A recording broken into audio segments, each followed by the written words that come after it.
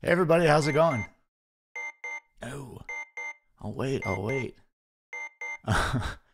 In this video, I'm going to show you a plugin that I think is just grossly underrated. It's called WP Sheet Editor. It's a little bit technical looking, but it's easier to use than it might seem here. I'm going to show you how I'm using it and ways that you can use it as well. So the big value of this, if you have a brand new blog, it's not going to be that useful to you right out of the gate if you only have a few pages. But as your blog starts to grow, or website, if you have a WooCommerce site or whatever it is, if you have a lot of pages, this can come in very, very handy because it allows you to edit things in bulk and create cool filters and really do a ton of stuff that in WordPress you normally wouldn't be able to do as easily. So it makes things a lot more efficient. I'm going to show you that here in just a second. So let's go ahead. Let's actually log into my blog. And I'm going to show you something I did just recently. I was doing a couple of changes. I had some really low CTR pages. So I had a lot of pages that I was ranking for in Google and I was getting a ton of impressions for, but they weren't getting clicks. So what I wanted to do is isolate those and then go through and try to just edit the titles. So, kind of make them a little bit more engaging, make you want to click on them. Not just that, but also make them match the search intent a little bit. I wasn't just trying to make them all clickbait. So what I did, and what I normally would have had to have done, is gone through inside of WordPress, and every time I wanted to edit a title, I would go through and I'd come into posts, I go to all posts, I come up here and I would do either quick edit, or since I use Yoast, I have to come inside of the edit, come down to the bottom, not upload, but type in my new title here, and then type in my new title here. And it's just kind of a mess. It takes a long time. And then when I'm done with that, I save it and I go back, and then I find the next one that I want to update, and then I'd have to search for it. And then it takes a long time. So instead,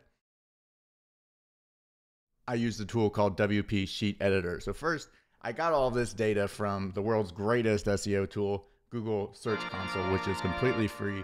It's crazy how people don't utilize it. Like, they'll go out and they'll buy the super, super expensive tools like Ahrefs, which I do recommend and use.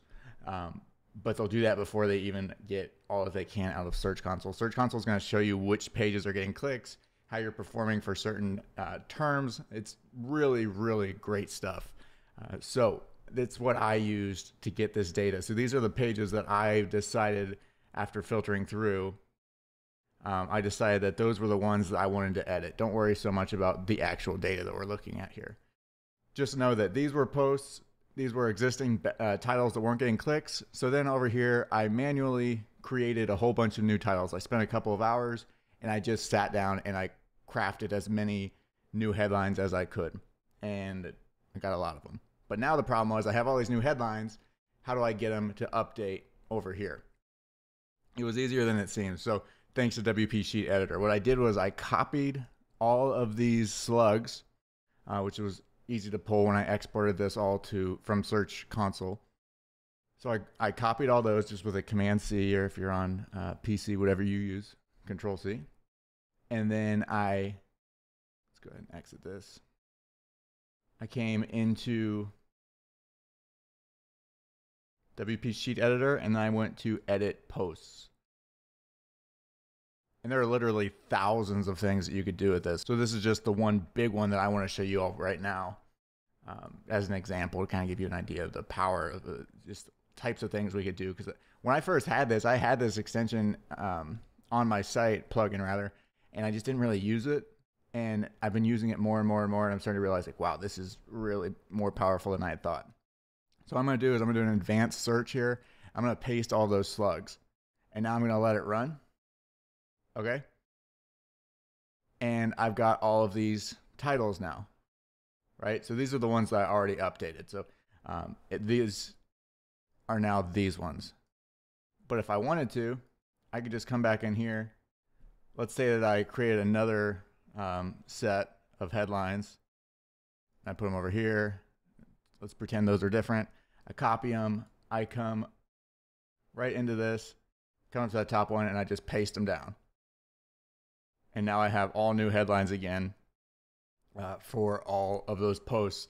29 posts, I was able to update the headlines like that. Right?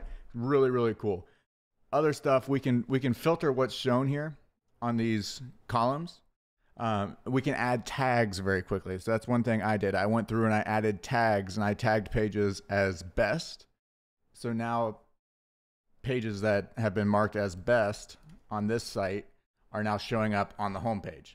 Because there were some pages that I didn't want to show up on the homepage because they were random, or they were like targeting a coupon code. I don't want those to be shown like this. I want them on the front page. I want those to be, showing up in SEO, general searches, but I don't want them to be front and center. This is the stuff that I want people to read and engage with and click on.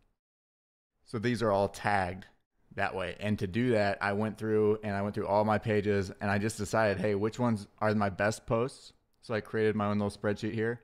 And then I was able to kind of filter them and copy the same thing I just did with all of the headlines. I copied the slugs or URLs. You can do URLs, entire URLs. And then I just pasted it. With the tags, I would have to go through and do a comma, best, or example tag. And whenever you put a tag there, it's going to actually add the tag. So even if you didn't already have the tag, it'll append it there. Pretty cool. Other stuff, like I can come through here and edit the SEO keyword. I can edit the SEO description. That's huge. So anyone that has a bunch of blog posts that wants to improve the SEO quickly without having to go through, like I had shown earlier, and going through every single page in the WordPress editor, this is the way to do it. Absolutely 100%. Another thing, I wish I knew about this earlier, is updating featured images. So over here, I actually have my featured images as one of the columns, and you can edit what you see in the columns. But I wanted to show the featured images because there were a couple in here that were really, really bad that I wanted to change, right? So like this one is really bad. And I'm going to change it. And when I do change it, I can just click upload, just that little upload icon. And then I can pick a new thumbnail and I can save it. And once I'm done with that, I just click save, and all of those changes are on the site.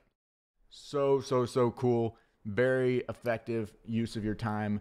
Go ahead and check it out. I'll post a link down below. Really cool, really affordable tool. And I'm just shocked that more people aren't talking about it. I think it's just a little bit kind of teeters on the edge of SEO nerdiness, but it's really so much more than a confusing SEO tool. It's just a very convenient way of putting things out there to make it easier for you to make tons of changes really, really quickly. And that is a great way to fix a blog that's been ignored for a long time. Like if you haven't been properly adding your tags, if you haven't been properly categorizing, stuff like that, you can go through and you can make tons of updates very, very quickly. So hopefully I haven't rambled on too much and this makes sense. WP Sheet Editor, go check it out. They have a bunch of other plugins. I guess I bought the big bundle that comes with other stuff. But the biggest one that you want to use is going to be the page editor. Or, I'm sorry, the post editor. The page editor is great too. I'm going to go through that today actually and update some of my pages. Really, really cool. And you can also do stuff like there's a media one where you can go through and add alt text for all of the images that you have, which is something that a lot of people forget to do. So really great stuff. Hopefully you guys go out and give that a try. Let me know in the comments what you think if you're already using WP Sheet Editor. But other than that, I will see you guys in the next video. Thanks for watching.